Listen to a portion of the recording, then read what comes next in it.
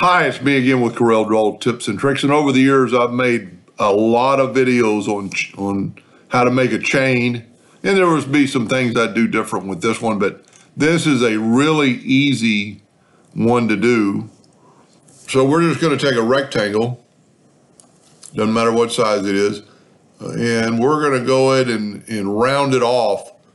And because it's a hairline, you'll be able to actually see it. I'm going to put in the number 2. So we got a round object now. Now I'm going to make this like a quarter, evidently make it a ½ inch big. Go ahead and make it black. Whoop, make the outline black. And then we're going to take a line and we're just going to draw a line, make it that same pointage, I think a ½ inch. Go ahead and make it black, but we're going to go down here to the text editor tool and give it round end caps so it looks like that. Now it is a line, so we need to go to object and convert the outline to an object. And then I'm going to do a little better this time. I'm going to take a little bit smaller rectangle. I had too much of a gap. And what you can do also is, like one, we can select that, hold down the shift, select that, and hit E, put it in the center, and then actually select that, hold down the shift key and select that and hit E, and then that way you're in the center.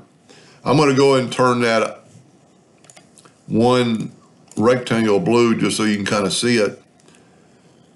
And then we're going to shift select this other circle and we're going to go to the trim, which I very seldom ever use, but it really works good in this case. So you've made a link out of that. Now we need to group this together, Control G. And here's where the blend comes in. I want to make it quite a bit smaller. We're going to blend this and we're going to take a freehand tool and just draw a blend or draw a line.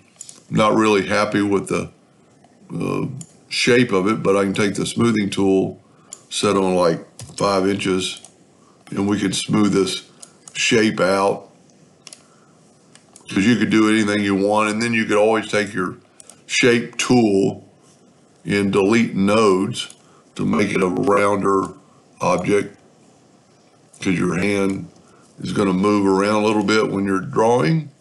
So now we're going to take this object and we're going to hit the plus key on the keyboard, and I'm just going to make 2 of them. Then I'm going to select them both. I'm going to go to object and blend. And I'm going to blend them, let's say 15 times.